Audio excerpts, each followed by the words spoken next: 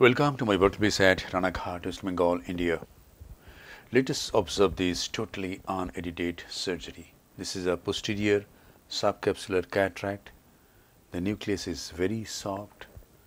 In such cases, the nucleus sustainer is not required to prechop the nucleus.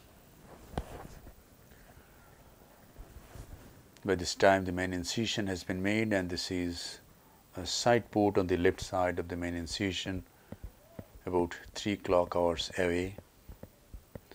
Now capsulorhexis is being done with the Utrata forceps. I am using the stereocoaxial illumination. The microscope is Lumera-T from JIPMER. Hydrodissection is done.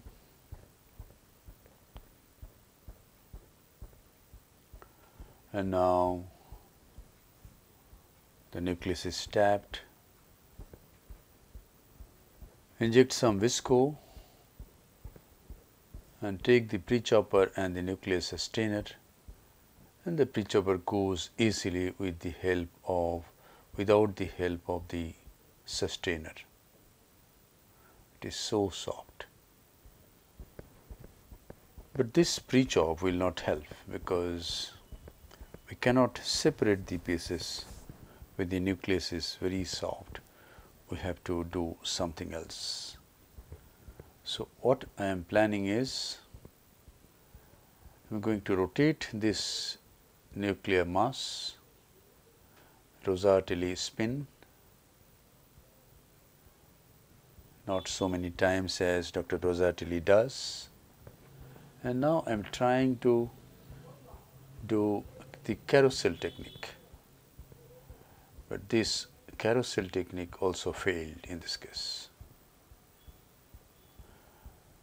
And now I am trying to pull the nucleus and trying to prolapse it out of the bag, trying to hold the periphery of the nucleus, and I could hold once after 2-3 attempts, and the nucleus sustainer goes behind the nuclear mass, and in no time we can manage such cases. And now see this. This is a removal of cortex by the handpiece itself. I am using 400 vacuum and 40 flow rate to do this. And I am trying to remove some lens matter that is sticking to the posterior capsule, and it partially. So cortex is removed by the handpiece itself. There is some cortex sticking to the posterior capsule here and there. So what I am planning is, I will do hydro polish. I have taken the irrigating probe of bimanual IA, and the irrigating jet is directed towards those cells, and the irrigating jet is swept from side to side, and those cells that sticks to the posterior capsule gets dislodged easily. This is a hydrophobic monofocal intraocular lens, and the lens has gone in the capsular bag. One haptic of the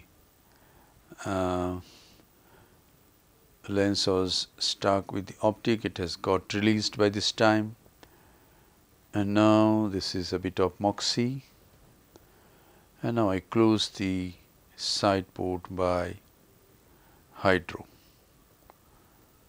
corneal stromal hydration, and a final lavage is done. I do this final lavage to decrease the incidences of TAS. Some portion of the moxie that I have used comes out, but whatever remains, that works well in my cases. And now the antechamber is formed by the 23G Simcoe, and the case is concluded. Thank you very much for your attention. Hope this video will help you in developing your surgical skills. Be a great surgeon and serve your patients with love, respect, empathy, and great surgical competence.